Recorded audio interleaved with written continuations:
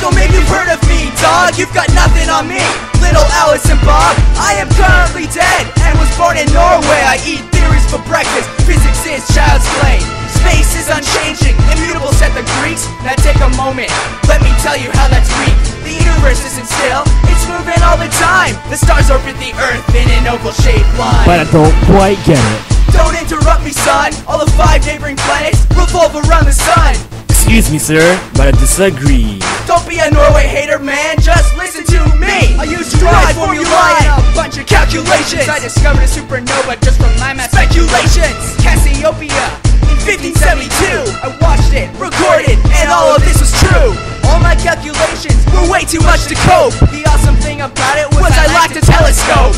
Even the king of Denmark wants a piece of me. Gave me my own observatory in 1573. Up until my time, comets flew through the sky. This idea all changed with the birth of this guy. Using my data, precise to 1 arc minute, I prove comets fly through space, my knowledge knows no limit. But Kepler, your assistant, proved your theory wrong.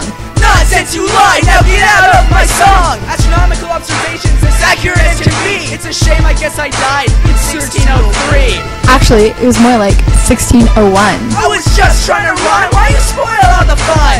Who needs girls on their teeth to show that they are cool? I got metal on my nose cause I lost it in a duel. This guy is kinda crazy. Even borderline psycho. But don't you ever forget it, my name is Mother Physics Tycho!